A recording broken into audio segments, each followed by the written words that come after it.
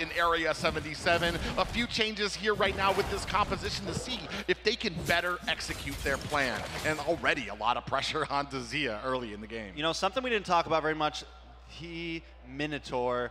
And when I take a look at TOB's draft, right, everything looks very solid, and then best player is kind of the wild card here, right? Like we have Zia, who's up close and personal. You have this Minotaur who wants to set up for that. You have Hoon on the Angela, who also wants to jump into Zia, jump into Milo, or jump into best player. Then you have Milo, who's also up close. We're kind of divey here. We kind of want to bring things together, get these knockups, get these stuns, and let Zia do the damage. But then best player, picking that up early, gives some flexibility into I can get to the back line. I don't really need to stick with my team here if I don't want to. I have the way to move around, try to get to Zero, try to get to Marcuti. So I definitely like the composition that the Ohio Brothers have brought. Yeah, and you can see a little bit more focus this time onto that gold lane. They know what they were up against last time, especially when it came into the mid-game. DPR dives under tower. That is Zia in a little bit of trouble right now. DPR cutting off his escape. That's going to be a clean kill onto Zia. Super Shark still in trouble here. DPR maybe linked. Oh, Zero with the snipe.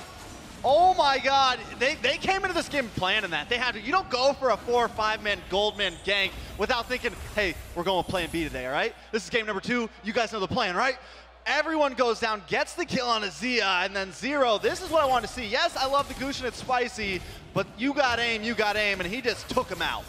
Yeah, just when he thought it was safe. I was talking about, you know, perhaps Lance, best player with that Angela combination, with them not being safe under the tower. But Area 77, right from the get-go, already proving they have a plan of attack under towers as well. DPR starting off on this turtle. It's just Super Shark giving them a vision. Great positioning by Merciless. In the back, comes in, doesn't land with that falling Star Moon, and a flicker by Jules Cutie's gonna get him out of there, but more than enough time for DPR to claim that turtle.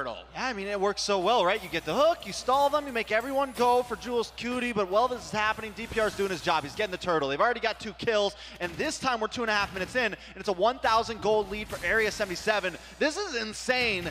The Ohio Brothers normally have one of the best laning phases than any other team. Oh, yeah, as we're talking about that, Marcuti in a little bit of trouble. In comes a beautiful suppress, and that is going to be able to secure an escape for Area 77. That was clutch. That was so much more clutch than anyone can really think of. Like, because if Marcuti went down there, it starts to even out the pace. TOB starts to get a little bit of a comeback for Zia, but now he just has to go back to base. He doesn't take a death. Let's take a look at some of the items. On the side of Zia, he does pick up boots. Marcuti only picks up the first pair, picks up the leg plates to get a little bit of defense, and it looks like we're going straight into... I forget. Yeah, I mean, I want to say a little bit of a lead right now. DPR definitely having a better time when it comes to kind of chunking down that to get that farming done right. A little bit of a struggle for the Ohio Brothers right now. Big hook lands for Jules Cutie. In comes DPR from the flank. Not too much caught there. Ooh, nice little vision. Shark in a great position to protect Zia.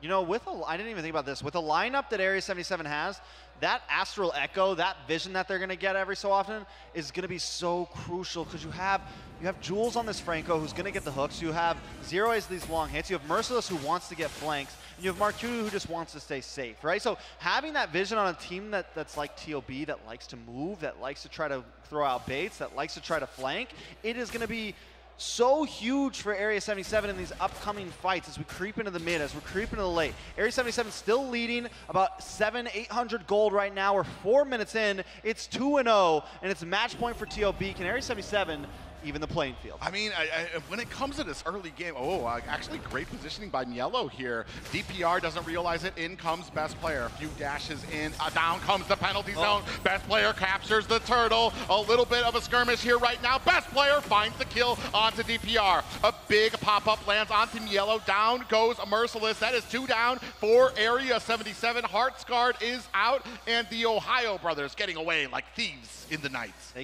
They reverse the tides, flip the table. The Ohio Brothers take the gold lead now, 800 to their side.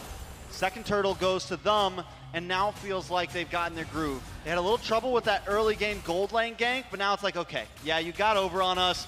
You pulled a fast one, but we're still here to play. And as you know from last game, we know how to come up even at a gold deficit.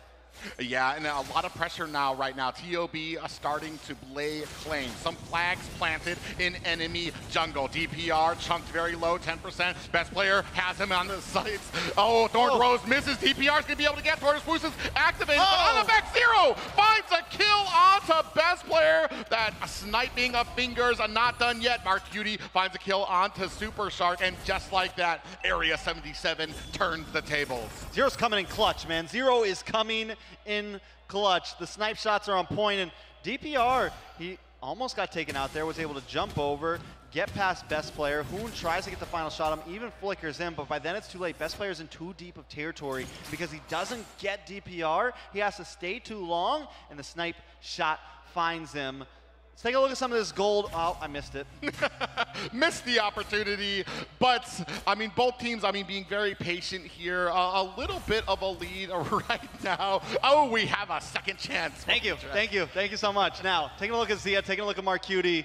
Zia does have a slight lead here, right? And those are the heroes we really want to keep an eye on. As we know, Zia and Marcuti, they both can be the game changers for their team, so those are the people we want to watch. It does look like Marcuti went into the Haas Claws, going to have a little bit more sustainability. That means going to have some crit damage, going to have a bit more speed. So that's why I didn't recognize that, because the build changed when they revamped the Haas Claws. So I was like, wait, what are they going into? Is that Scarlet Phantom? The Scarlet Phantom's not a thing anymore. Yeah, and right now, ooh, best player captures another turtle. Now DPR in a little bit of trouble in a bad way between three members. Heartsguard is out onto best player. Down goes a DPR. Yellow finding the last hit there. But you can see on the other side, Mark Cutie not trying to waste time, still able to find a tower for Area 77. Yeah, but it looks like Zia might be able to respond and take one themselves. Not only that, the Ohio Brothers closing in onto the mid side. Merciless being as nuisance as always, has only taken one death, but the damage from Zero is getting out of control. DPR's been having a lot of trouble though, Private. Like, it feels like for as tanky as Basha should be, he's getting chipped down kind of quickly. He's getting burst down. I don't know if it's because his team's just not there and he keeps getting caught off alone, or what the deal is. Well, Boxia does have a lot of tankiness.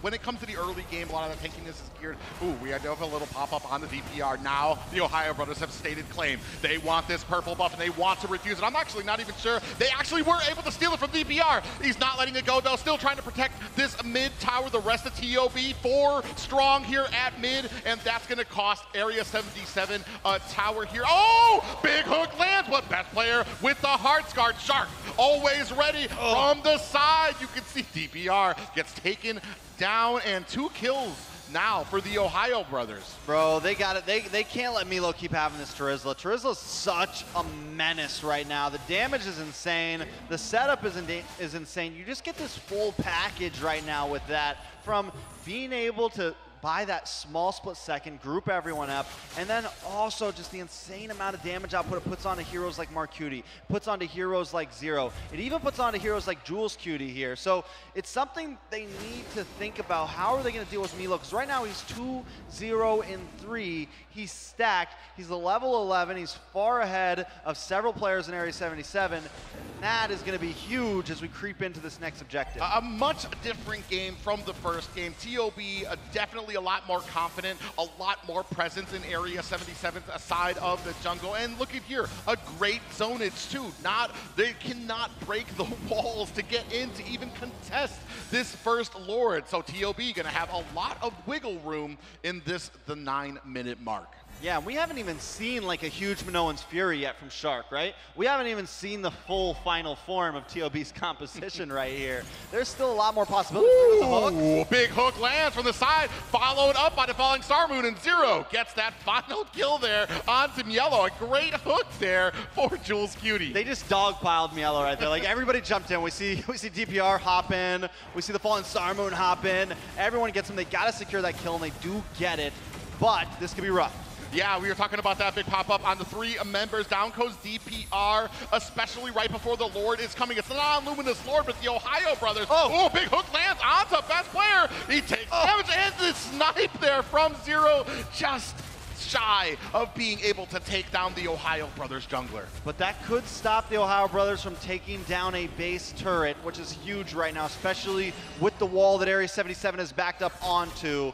Zero doing a great job of just waiting for those moments. DPR, though, still going a little bit too deep there. Getting caught off a little bit too much. I think they need to start responding. Oh. DPR checks the wrong bush with 4 members of the Ohio brothers. Zia already starting to take off with that speedy light wheel. Look at him chunking down. We are down to only high ground towers for Area 77, and they only have 1 tower to their side.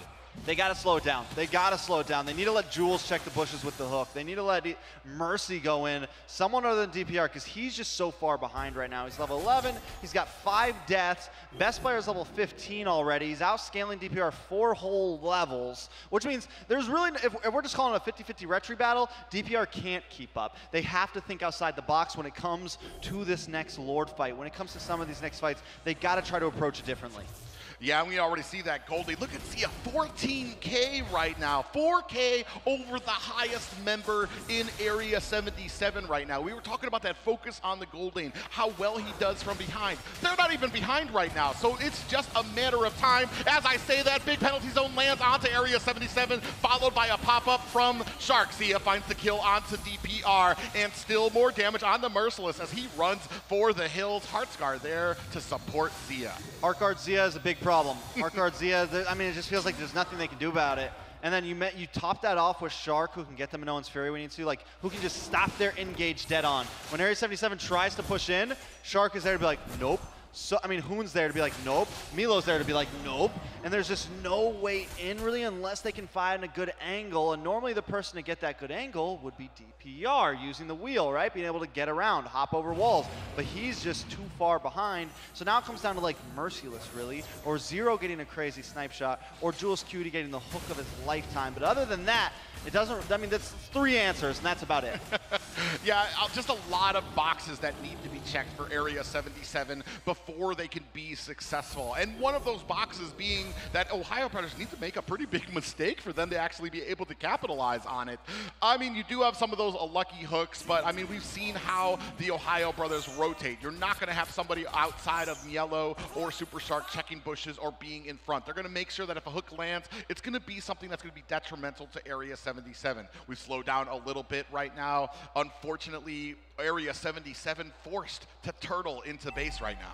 Yeah, I mean that's all you can do, right? And as you mentioned, pray for a hook, right? I mean, if they get something big here, maybe they don't lose here, but it's a 10,000 gold lead for TOB, and at that point, you know, maybe a game wouldn't get finished with this second Lord, but when a lead is like that, the possibilities are definitely high, maybe even above 50% right now. Mark Cutie and Zero got to show up. Someone's got to get taken out quick. Yeah, big charge on to the high ground tower. Minions crashing up at top too.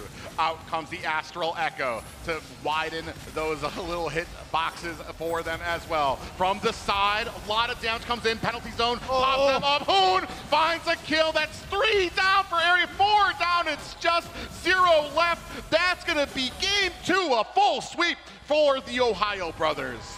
TOB shows them who's boss.